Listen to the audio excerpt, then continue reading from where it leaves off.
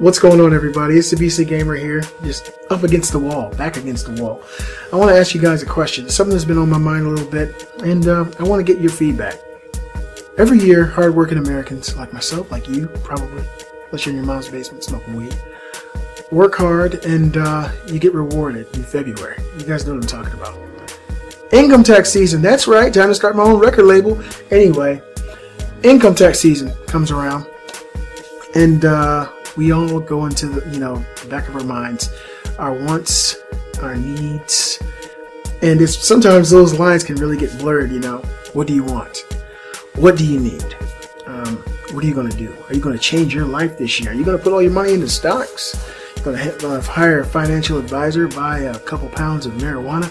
I mean, it all depends on the individual, I guess. And see, me being a man in my 30s, family man, a responsible guy, I own property, I'm doing pretty good for myself. I have been wrestling with the idea of buying video games with my income tax money. Now, I got 34 consoles. No, 35. I'm sorry, 35. I just added the Wii-U.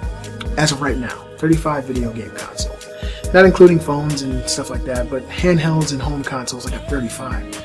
And I was asking myself, over the last couple of weeks, should I or should I not buy a truckload of video games and the couple consoles I don't have?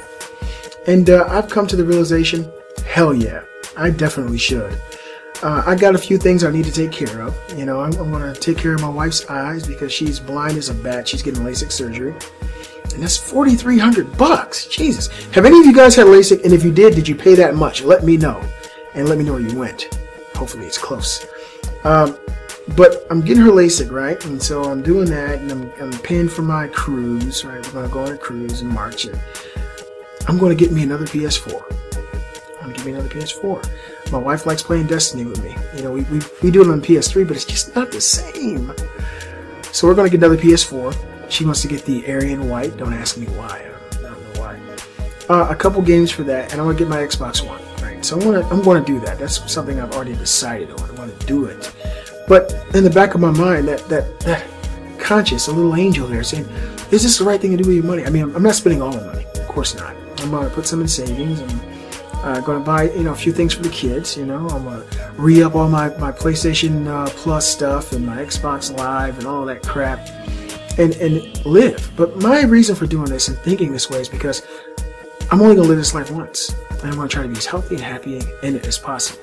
And if my family has what they want and what they need, and we're living good, and I work every day, and I just got a promotion, come on.